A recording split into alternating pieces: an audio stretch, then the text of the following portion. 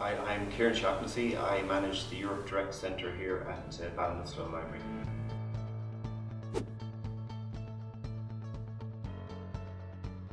Yeah, the first cricket club in Ireland was founded in Ballinasloe by Lord Dunloe, who was later the Earl of Clancarty.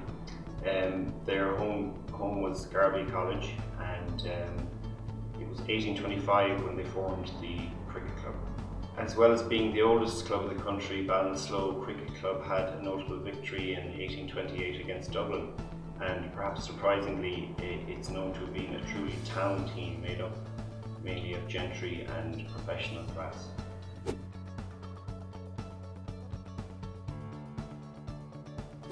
Well, Steve Dolan is the manager of the workhouse in Portumna, and he has done an MA in sport in the 19th century, sport and society. So Steve will be covering the, I suppose, influence of Ballinasloe on the cricket scene in Ireland in the early days.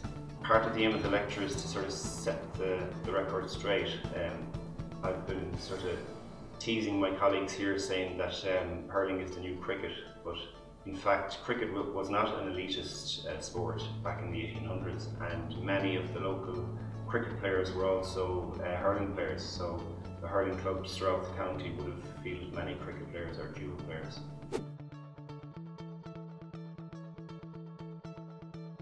Yeah, the library would hope to do further talks, historical talks. We have done some in the past, and it's great that we have this venue, the Church Gallery, and the workhouse in Portumna are keen to collaborate with us in the future.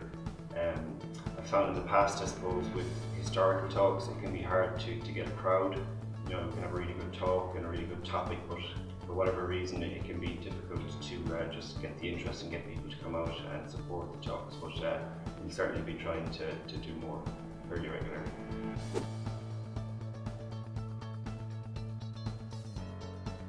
Yeah, on Friday evening, this Friday evening, which is the 18th at 6:30, we have the Honorary Belgian Consul coming to launch an exhibition on Art Deco, which has come from the Paul Hankar School in Brussels.